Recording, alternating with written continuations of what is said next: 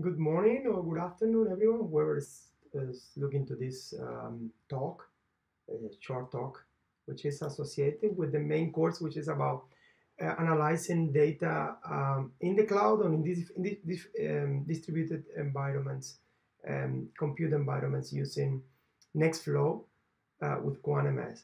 This talk is only about the configuration file, the main file we use to launch our pipeline to describe our data. My name is Yasset Perez-Riverol. I am the team coordinator at European Bioinformatics Institute. What is actually SDRF? SDRF is file format that we developed last year. It's published in Nature Communication about how to describe the sample metadata and its relation with the data files. This actually came from a really old problem in proteomics, which is basically in proteomics in the archivals. Most of the data that is deposited are the instrument file, the raw files, the result files, and intermediate files, including also plots and configuration files. And there were also is also deposited the data set in general information, like a description of the title, abstract, protocols, species, and so on and so forth. But for a long time has been missing the relation between these instrument files and which sample was captured on each file. And that's what we want to model it here. Let's call it, this is the file format that try to model it the experimental design, but it's also capturing a lot of metadata around the samples and a lot of metadata around the file itself. I will, in this short presentation, I will try to explain what are the main advantages of this file format, and I actually will put some examples of my own annotated data sets and how this data set how are triggered with Quantms, which is the main objectives of this course. What are the use cases we want to support? We want to support with the file format, with SDRF, which is a tab delimited file format. We want to support to describe the relation between the sample and the files. The file format is actually enable the user, bioinformaticians, mass spectrometrists, biologists, to describe each sample in which file it is contained. File right now is mainly about the output of the instrument, the mass spectrometer. We want to make this file format actually easy for annotation, that someone with no expert in bioinformatics can open their own Excel software in their own computer, a TXB, and actually start annotating. It should be compatible with other file formats, and really, really important, it should be ontology based. What is an ontology? Okay, every term, we want that every term in the SDRF is actually a controller vocabulary term. Like if we describe, for example, what type of instrument, we want that all instruments of the same model are called in the same way. We don't want, for example, someone call it LTQ orbitrap and somebody else call it LTQ/orbitrap. No, we want the same term for the same concept. And that's what ontology based mean. We actually use ontologies to describe not only the properties, but also the values of the properties. Why SDRF? Well, we actually look into multiple options, and SDRF is actually not new. SDRF is actually came from the MainStab for the microarray and RNA-seq data community. It is part of the MainStab file format, which is extensively used in transcriptomic and RNA-seq. And the main idea is that we want to reuse the file format for in the future when someone actually performs a multi-omics experiment and they have their own RNA-seq data deposited in Array Express, and then they have their own proteomics data deposited in Pri. They actually use the same file format to describe the file. And there is extensive tooling for validating MainStab and SDRF, and we will talk a little bit about that in the last slide.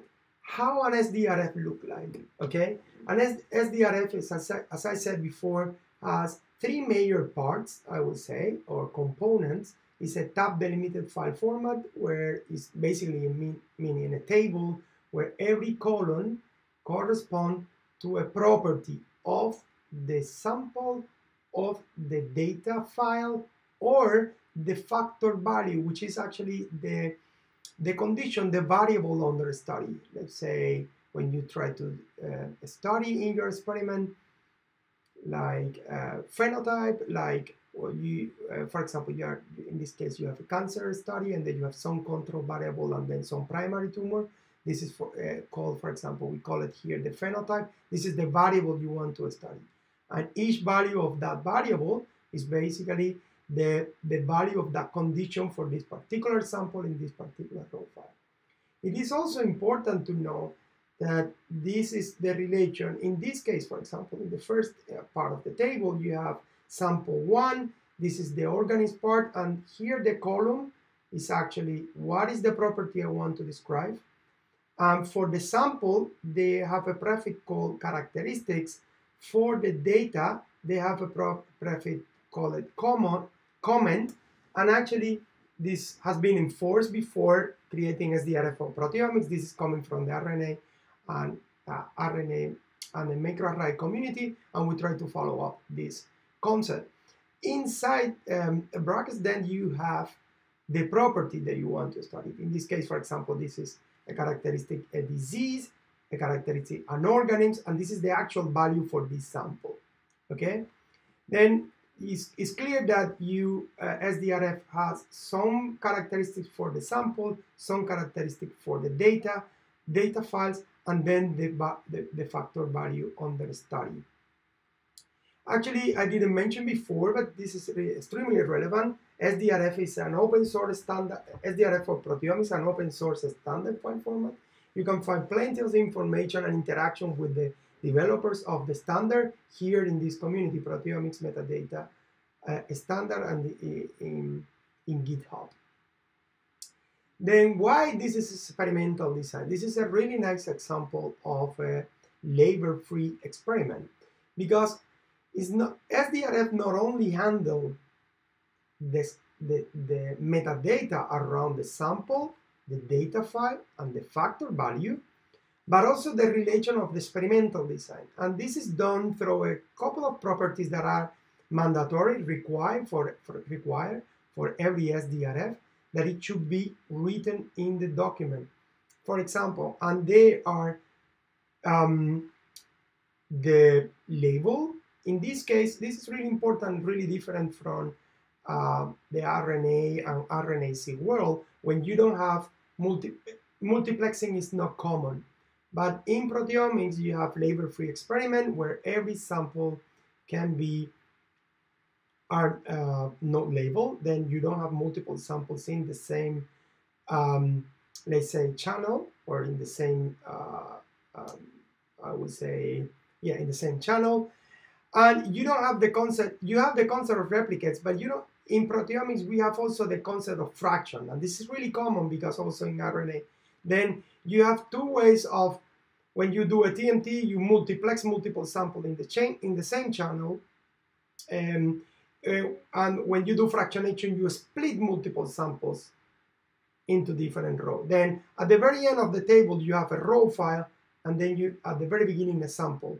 And these three columns define how this will be combined, or how they would be related. This sample 1, with the same accession, is repeated twice, and it's basically because this sample, which is the same biological replicate, it actually contains two technical replicates. This is not fractionated, but you have two technical replicates of the sample. Then if actually you can have the same relation if this is only one technical replicate, but you have two fractions. Then the relation between the sample and the data is actually defined by the technical replicate, the label, the fraction, these three things, okay, mainly. What that means is that that in the technical replicate, this means that you have repeated the same sample twice with different configurations in the instrument, and then what will be changing would be the name, the properties related with the data file. When you have two different replicates, okay, what is the concept of replicate here? Biological replicate is you have two different replicates because it's the same factor value, okay? It's the same factor value, but you have two different samples. These are two different samples for the same condition, let's say. Then they are called two different biological replicates. When you start writing the SDRF, you realize that this is the way you relate an experimental design. This is the actual experimental design. The factor value is the phenotype, and these are the sample that you have, and these are the technical replicates, and these are the final raw files. That's why, and this is really important, crucial point, this is why you have multiple, you can have repeated the sample multiple times, okay? And that's why the source name, which is the accession of the sample, is actually really important, okay? That's why the way you write an experimental design. Okay, I will not go into detail the previous slide, but I want to go into some examples. Then, for example, when you have a disease, you need to go into this EFO ontology term. Ontology we use for the sorry, we use for the sample metadata mainly EFO ontology terms. Okay, EFO is the experimental factor ontology, something like that. I don't really rename. I normally use the acronym, but not the full name. And it is actually an ontology that contains multiple ontologies to describe disease, organisms, for example, cell line, and so on and so forth. And for the data description, we use EFO, but also we use MS, Unimod, and so on and so forth. Then, as I said, the actual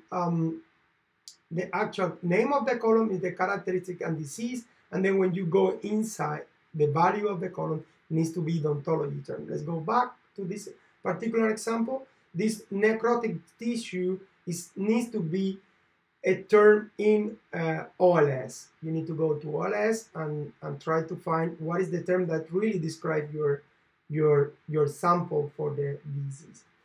You can write the term as the name of the term, and that's the simple way to do.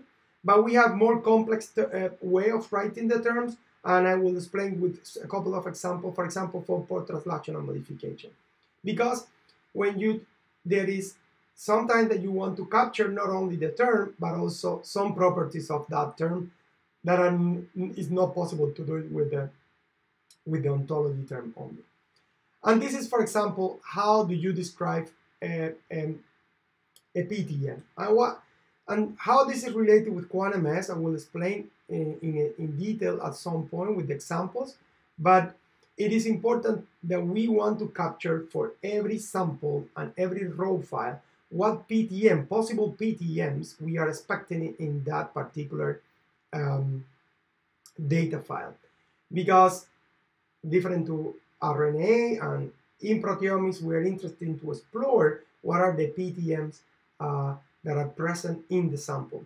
Of course, there will be people that say, okay, if you cannot express all the possible PTMs that are in the sample in the data file, because if you use open search, you can have multiple PTMs, not only the one that normally you look for them. That is true, but in 90% of the cases, you know really what are the main PTMs presented in the sample or in the data file, sorry, and you want to describe which are those PTMs. How do you write a key value pair? A key value pair property in the file will look like this. When you have a key, what is the key? In this case, is name of the PTM. This is the name of the PTM. In this case, is you have what is the accession in Unimod, for example, what is the target amino acid in this case, and so on and so forth. This actually is the way you describe, and you will see one big example with that. And this the way you describe the entire term and the way you describe is a key value pair with semicolon split in between each key value pair for the term. What will happen with the SDRF is if you submit an SDRF to Pride in your database, then it will go directly into another database, which is called biosample. But actually, I want to explain here where do I take the term. For example, this is organisms here, and if you go to organisms in OLS, okay, OLS, this is the parent term, and inside the parent terms, you will find Homo sapiens. And actually, this is really important because you need to have here what is the main property, and that is an ontology term in EFO, but inside you have the property of that ontology term, okay? Then you need to interact quite a lot with EFO to describe your metadata, okay? Then we have the concept of sample templates, mainly what kind of properties are required or mandatory for each sample, and for each type of experiment. For example, in human, we want for every human data set, the organisms, the source name, but we also want ethnicity, age, development stage, sex, disease, organism, part, cell type, individual, and so on and so forth. If you are in a cell line experiment, you should provide the cell line code here, but not the individual, because this is not in experiments in human. As I said, this is a community-based approach, and there is a lot of people that has contributed with that. And we have a validator that people can go and then check what happened with the validator. I mean, how to validate their files created. Why this is so important? Okay, I will put one example here. Allow me to show this example. I hope this is shown in the recorded version of the tool of the presentation. This is how an SDRF look like. Okay, then here you have the samples, and here you have the properties. And why this is so important for Quantms? Quantms will take this SDRF and will split each sample into one processing node, okay? It will take, there is some properties that are mandatory and required, like, for example, the cleavage agent that was used, in this case, trypsin, or, for example, the PTMs that was used. For example, this is how do you put oxidation? How do you write oxidation methionine, and then you put the target amino acid and the unimod.